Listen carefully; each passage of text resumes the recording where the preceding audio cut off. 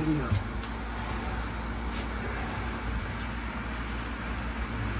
What is up, guys? DJ Eastwood coming to you live from my side porch.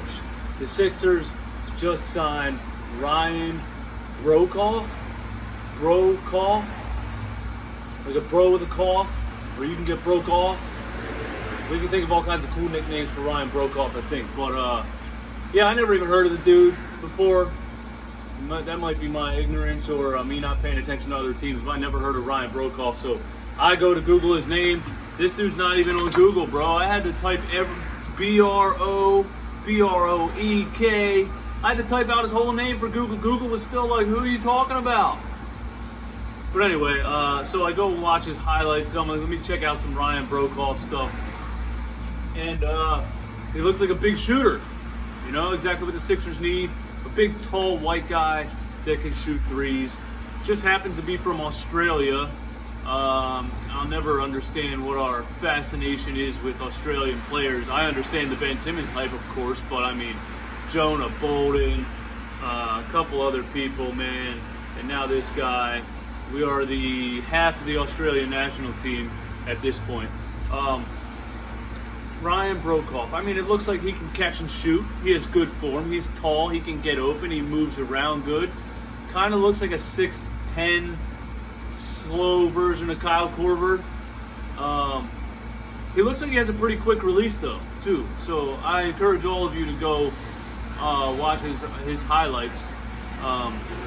It's really just shooting. That's all he does. He catches and shoots. That's fine. We need players like that. Couple of questions that come to mind when thinking about the Sixers implementing a guy like Ryan Broekhoff into their lineup is, will Brett Brown even play the guy? You know, we got to start there. We have to start there. Will Brett Brown even play the guy? Nobody knows, okay? Glenn Robinson III and Alec Burks, you know, should have had more minutes right when they arrived.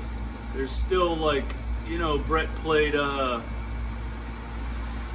he was a little Brazilian point guard that I can't stand, bro. I don't even know his name anymore. I've been away from sports for so long, I'm losing all of my knowledge and wisdom. But yeah, Brett Brown's lineups have never made sense. So you know, I'm not even going to jump the gun and assume that he's going to play this guy enough for him to get comfortable.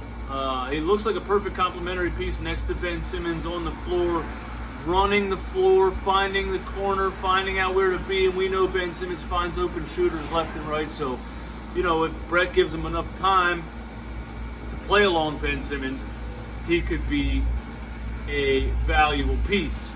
The next thing is, are we even going to have a basketball season this year? You know, does this even matter? This guy might have just got signed. We might not have a 2020 season, and he might be a free agent again in like 3 months before the start of the 2021 season. So who the hell knows if we're even going to have a basketball season. This whole Disneyland, Orlando, bubble, 3 months of isolation, players opting out, it just seems like a headache that's not worth it. I don't know if we're going to see basketball in 2020. I don't know if we're going to see football in 2020. We're probably definitely not going to see baseball in 2020. So that's kind of why I've been away from YouTube a little bit. There's not a whole lot to talk about. I have trouble really stretching storylines or making videos just to try to desperately find some reason to make a video. You know, like if there's no actual reason for me to make a YouTube video, if I don't feel like there's actual content to talk about, I don't have any motivation to do it. So that's why you haven't seen a YouTube video from me for about a month. There's just nothing really sports-wise to talk about. On this day today, though, in 1996, the Philadelphia 76ers drafted Allen Iverson, #1 overall pick. That's something to talk about. That's legendary. One of the greatest players ever. If you don't think so, I don't care about your opinion. 5'10", 150, scoring champion, MVP, took Tyrone Hill and a bunch of Best Buy employees to the NBA Finals. You understand what I'm saying? But yeah, that's it, man. The Sixers signed Ryan Broekhoff. Go watch his highlights. He's a big, tall shooter. Kind of looks like Ersan Ilyasova a little bit. He kind of looks like Davis Bertans a little bit. So I ain't mad at it. I like it. I always like adding shooters, players that can catch and shoot with a guy like Ben Simmons running the offense. Come on, bro. I'm trying to make a video here.